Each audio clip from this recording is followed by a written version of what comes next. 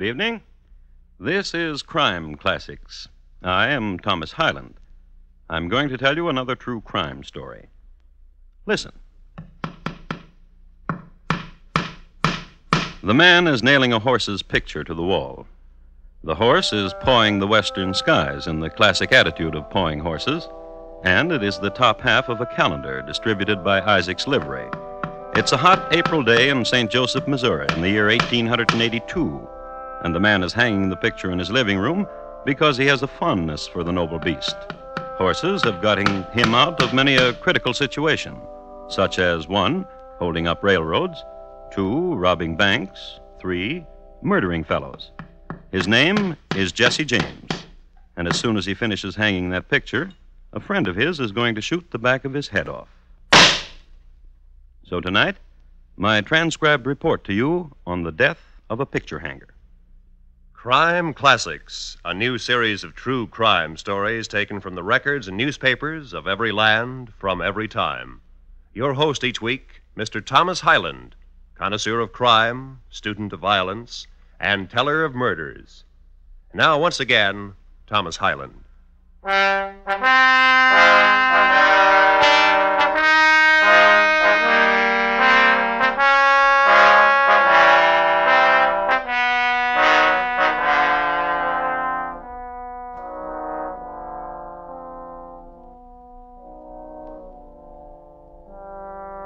Tonight, we take you to Jefferson City, Missouri, to the mansion of the governor of that state.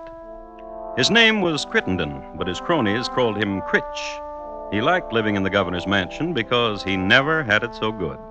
There were servants, crystal chandeliers, wine furnished by cronies, entertainments by cronies, and best of all, 6 small gilded cherubs, backs bent cheerfully to support a cast-iron bathtub, and quite often the governor also. So, if you've never attended the governor taking a bath, here's your chance. Where's that soap? Where is it? Well, there it is, Critch. Right behind you.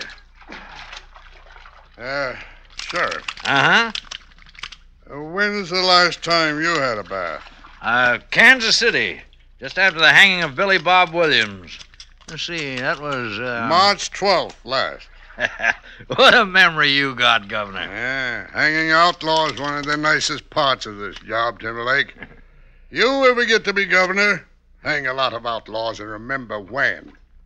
That way you can tell people, and people will be impressed and keep you governor. I'll remember. Hand me that rose water and glycerin, Sheriff. Oh, sure. Thanks.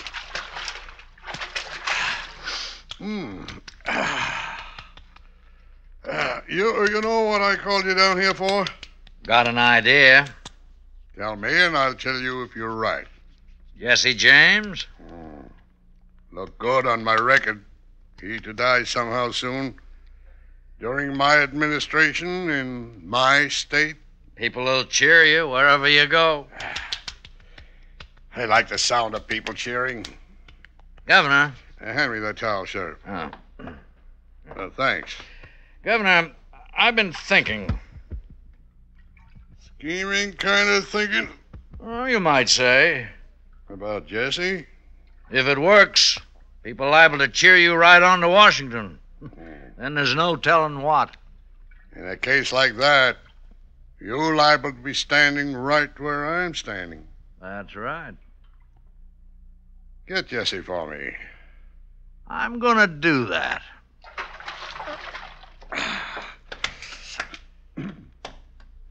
Not since Kansas City, huh, Sheriff? Not since then. Well, how'd you like to take a bath right now? I didn't want to say nothing. I was hoping you'd ask. She's all yours, Sheriff. Enjoy yourself.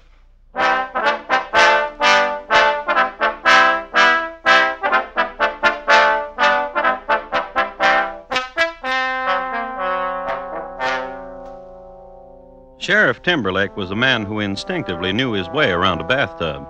He soaked, lathered, and rinsed, and was out of there in the shake of a lamb's tail. Then he went home. Then he changed his clothes. He got into a nondescript outfit of brown woolen pants and a black alpaca coat, and he went down to Kansas City. Many things were to be found in Kansas City. a wooden monument, long since burned, of Daniel Sanker, who got a message through to his beleaguered dad, a grand opera house, and 3 mechanical pianos, each with fiddle attached. All in all, it was a very happy community. Worthy of note is the fact that Spit in the Ocean, a poker variation, was invented at Bobbrick's Poker Palace during this era. And it is into this very den that Sheriff Timberlake wandered. He wandered here because he was looking for someone, a girl, a young lady whose job it was to stand in back of strangers at the gaming tables and make signals to the housemen on the opposite side. When Timberlake approached her, she had 3 fingers in the air and the tip of her tongue pointing to the left. Matty. Oh, Up, you 100? Want to talk with you, Matty. a second. Raise you. Call. I got me a one-eyed jack in the hole. Gives me 3 of them. Where'd you say you're from? Roanoke? Nice place. Come on. Out here. What you want? How's Johnny? You said you weren't going to turn him in. For favors. What you want him to do? Nothing. What you want? Jesse James. Oh. Got to clean up Missouri, Matty. Oh? Got to start with Jesse. If you say it. Here, Jesse's staying with Robert and Charlie Ford. That's right. Now, your friends, ain't they, Matty? Robert and Charlie Ford? I used to know him pretty good. Ain't hard to talk to old friends, Matty. And you ain't going to touch Johnny, are you? You just tell Robert and Charlie Ford I'm at Stamponi's boarding house right now. Ain't got a gun either. That all you want me to do? You tell them, Matty. You hear?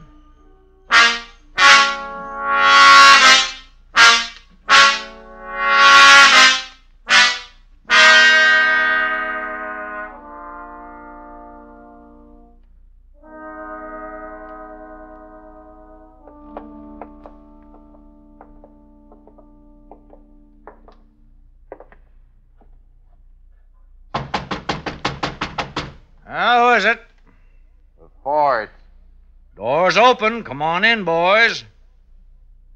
Oh, didn't Matty tell you I left my guns back in Jefferson City? Just you come on in. Bob, over there. All right. Glad to see you back in Missouri, Charlie. Heard you and Robert were over in Kansas for a while. Heard you're in jail. Heard you killed a man to get out. Glad to see you back in Missouri. Bob, get him. All right. I told you I weren't holding no iron, boys. Making sure. Take his shirt off him, Bob. Now let him go, Bob. How come you ain't holding nothing, Sheriff? Well, now you know what I'm going to say, you believe. Go on back there, Bob, where you was before. All right. Sheriff, you crazy? Let me ask you a question, then you decide. How'd you like a full pardon for what you done in Missouri, Charlie? Robert, you need never go back into Kansas. You're free to stay here as long as you live. Come and go as you please. Don't have to worry about killing 4 people in Missouri. Besides, have $10,000. You've been robbing, you've been stealing, you've been killing. You got $10 between you? Both of you murderers, thieves, scum. I figured you'd do that. I'm glad you did. Because now you're hating yourself. Put your gun back, Bob. Let him run on a little bit more. You like Jesse James, Charlie? Ain't nothing about him I like or don't like. You like Jesse, Robert? Man's talking to you, Robert. Wants to know you like Jesse. Do you?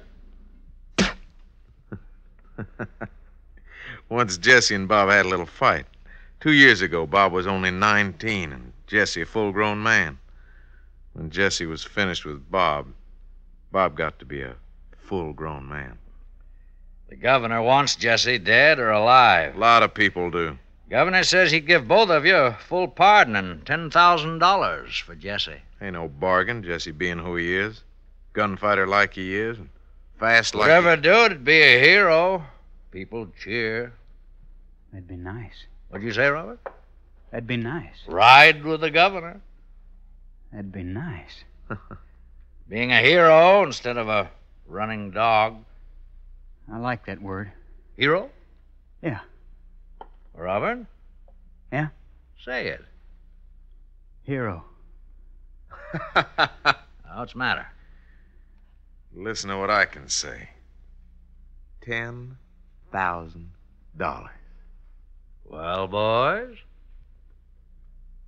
Jesse James died all of a sudden. Wouldn't take long for you to hear about it. We'd let you know. That's a promise.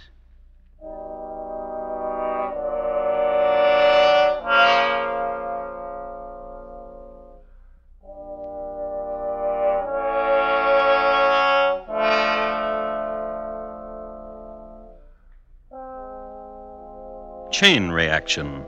Governor in bathtub, sheriff in waiting, Mattie the girl card watcher, and the brothers Ford, Robert, and Charlie. The principals involved in getting Jesse James assassinated. It would be well at this point to remark upon some of the accomplishments of Jesse James. His standard feat was murdering cowboys and rustling cattle. One incident in Starr County, Texas, had him murdering single-handedly 3 cowboys and driving off 500 fine head of beef, a record which stands to this day. On record, too, is his slaying by bowie knife of Mr. John W. Wicker, a Pinkerton man from Chicago. Then there were several train robberies, outstanding of which was the one 5 miles east of Council Bluffs, where he and his men derailed the Chicago, Rock Island, and Pacific Express. The cars telescoped. The engineer was instantly killed. 12 passengers were seriously injured. And Jesse and his men robbed them all. There are many other mayhems too numerous to mention, except that they averaged 1.37 corpses per exploit. One act of kindness must be noted, however. Mr. Avery Thompson, hurt grievously by a runaway horse in the streets of Abilene, pleaded to be put out of his misery. From 50 paces, Jesse obliged. His act of mercy was applauded by all around. It was then this half-kind, half-renegade person that the brothers Ford were going to kill.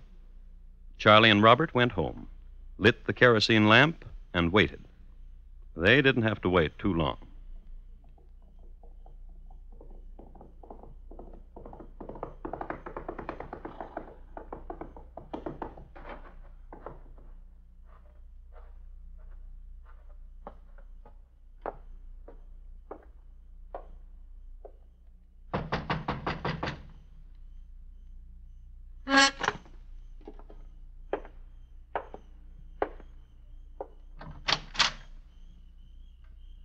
Hi, Jesse. Come on in.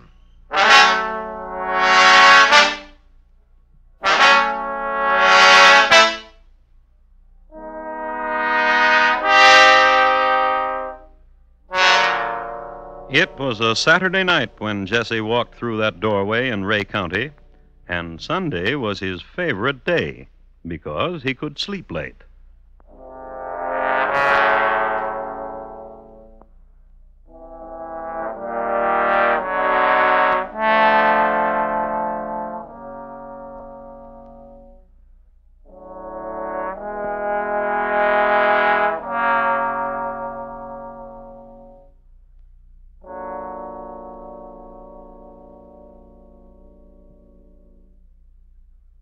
You are listening to Crime Classics and your host, Thomas Hyland. Tomorrow night, if you're in the mood for still more adventure listening, don't miss 21st Precinct, the program that probes the inner workings of the world's largest police force. 21st Precinct shows you policemen as the human beings they are, exposes their tough grinds, their dangerous careers. Remember, it's Tuesday nights on most of these same stations, presented by CBS Radio. And now, once again, Thomas Hyland and the second act of Crime Classics, and his report to you on The Death of a Picture Hanger.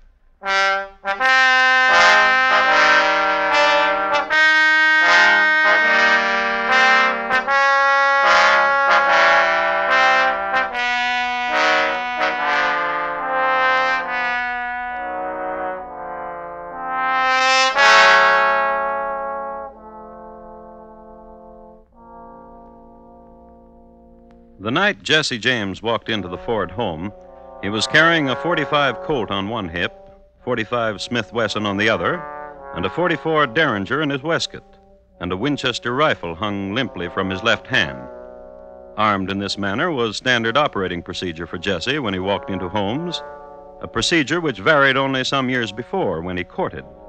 At this time of romance, he did not wear the Derringer. It should be remarked, however, that the Winchester was kept by his feet like a faithful old dog. All of which adds up to the fact that all of the people who tried before this Saturday night to kill Jesse were long dead. And the Ford boys, Robert and Charlie, were well aware of this fact.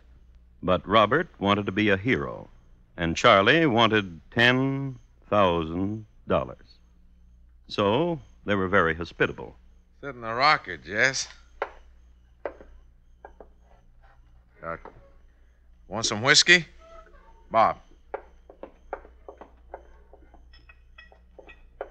Heard you've been in Jefferson City, Jess. Here you are, Jess.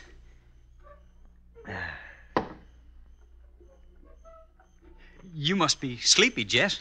What's the matter with you, Bob? You don't have to tell Jess when he's sleepy. Jess knows when he's sleepy. I just don't want to talk important things to him, that's all. Not when his head's nodding. Simmer down, Bob. All right, Jess, I'll tell you. We're tired of lazing around. Me and Charlie been doing nothing, just waiting for you to say go. When you gonna say go, Jess?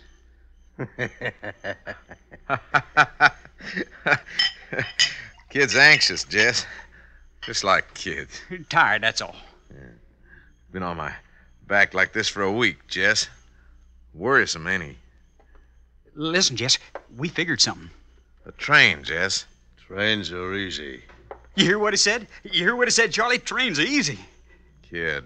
The Chicago, Rock Island, and Pacific out of Kansas City. It makes a stop at Winston, Jess. At Cameron, too. Here's your drink, Jess. We gonna do it to the train, Jess? Need some sleep. Bob, fix Jess that place in the barn. Sure will.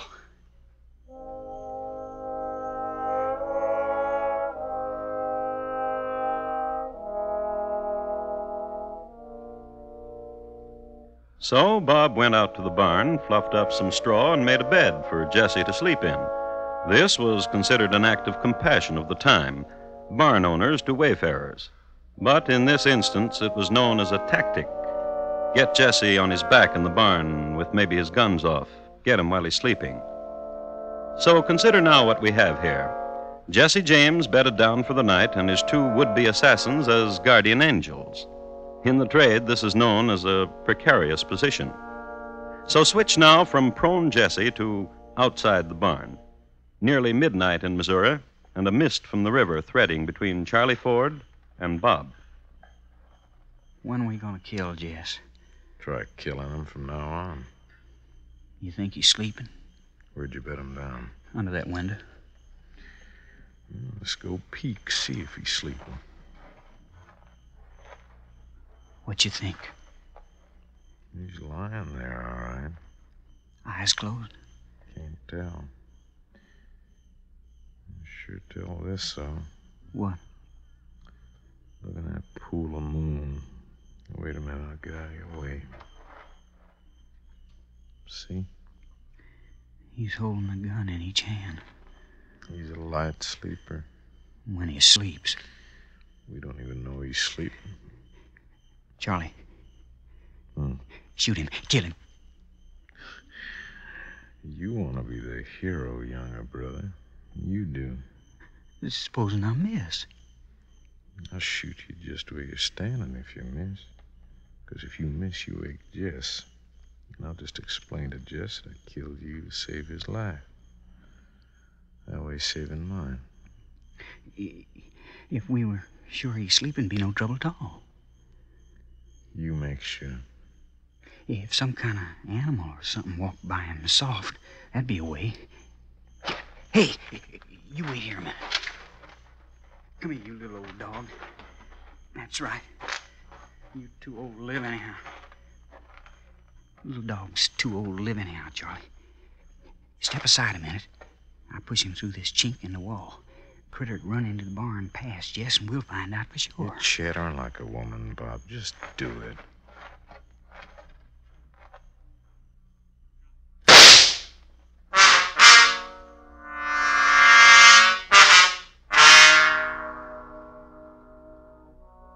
Bob and Charlie huddled together that night, and in the morning they flashed their nicest, sleepiest grins when they awoke to find Jesse James standing over them. I shot me this critter last night. Who's gonna cook me my breakfast? The boys tumbled out of bed and vied who would be first at the skillet. Bob won, and Charlie put the kettle on. It was late, and it was Sunday, so they had brunch. Toward its end, as a gesture of carefree camaraderie, Jesse heaved the Ford's best china against the wall. Breaking them against the wall's easy, Jess. Why don't you throw them up in the air and shoot them? You crazy, Bob? What'd you tell him to do that for? Use up all his bullets, and then we... Watch it, Jess! Ain't gonna hit you, Bob. Just seeing how close I can come. In the name of heaven, Jess! Cut it out, Jesse. You got the kid almost crying. Stand still. See how you like it, Charlie. See if I can fan your ear without drawing blood.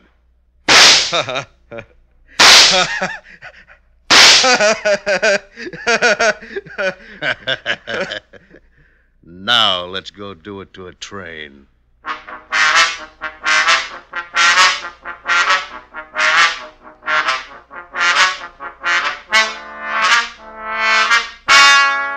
Which meant riding down to Winston, which meant for the Ford boys a constant vigilance for the moment when Jesse would turn his back, would ride ahead of them a few paces.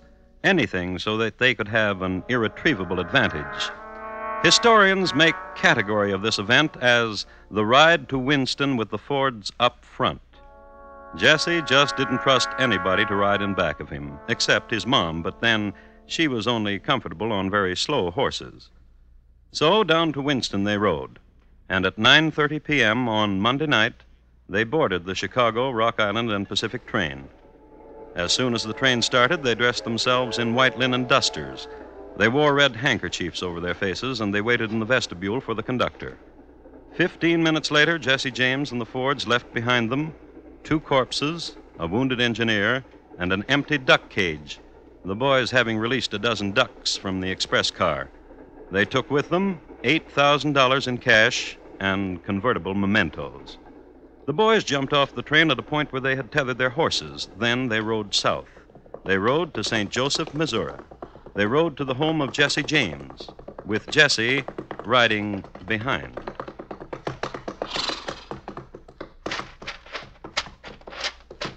Wait out here, boys.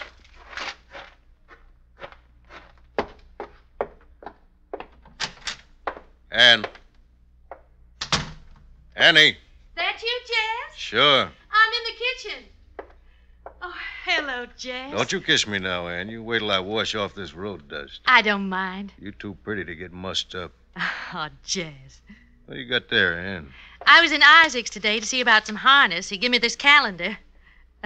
He said, you put this up in a nice place, Mrs. Howard. Everybody in town calls you Mrs. Howard, don't they, Ann? They call us the Happy Howards.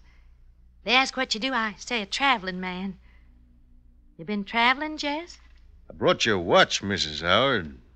Here. Why, Mr. Howard, porcelain and gold, just what I wanted. Now you go away and wash so I can kiss you.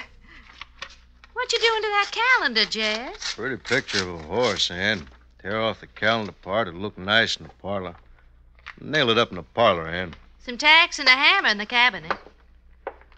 Brought the Ford boys with me, Ann. Oh, that's nice. I'll have the boys come in. You make us something to eat. I'll fetch you some water first for washing. Come on in, boys.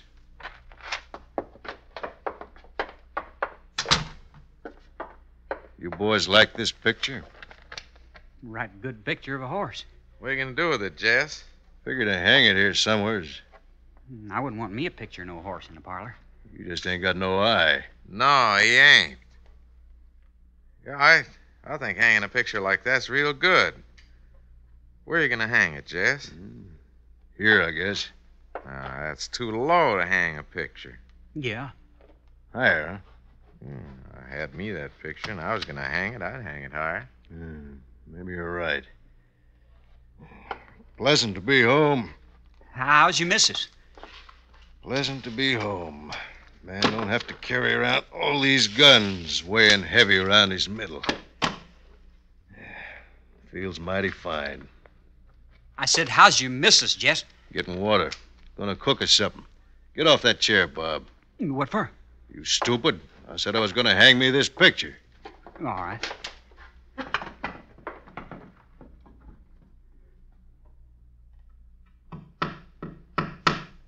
Pretty picture. Bob. All right. All right. Charlie!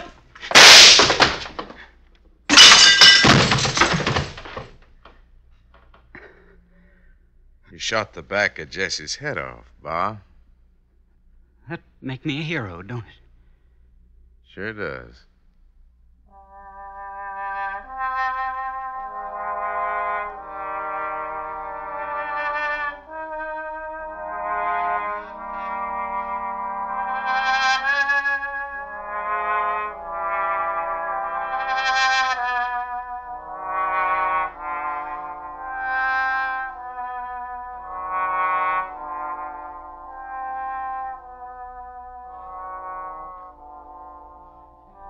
Shooting Mr. Howard, alias Jesse James, in the back was a very heroic deed. So heroic that a song was written about it. The refrain goes, "And the dirty little coward, he shot Mr. Howard and laid Jesse James in his grave."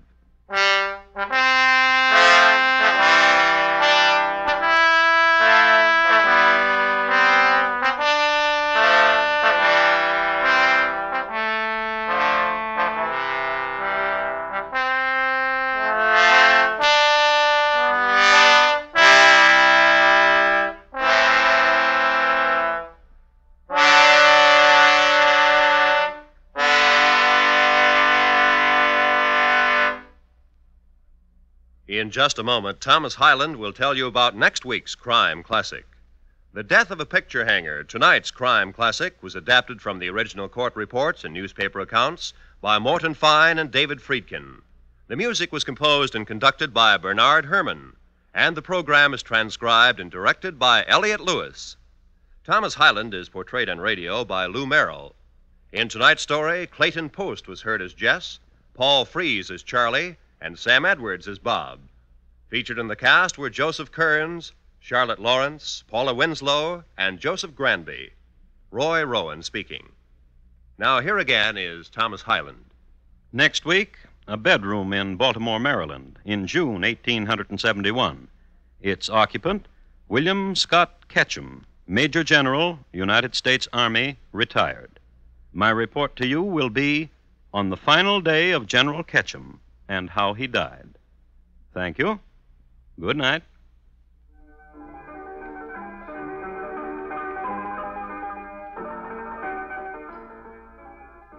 Later this evening, Herbert Marshall has the leading role in a story adapted from Daphne du Maurier's collection called Kiss Me Again, Stranger. It's the eerie story of the birds, describing strange happenings on an otherwise quiet English countryside. Hear it later this evening on most of these same stations when CBS Radio presents The Summer Theater. Yes, later this evening, starring Herbert Marshall. Stay tuned now for Gary Moore with Arthur Godfrey's Talent Scouts, which follows immediately over most of these same stations.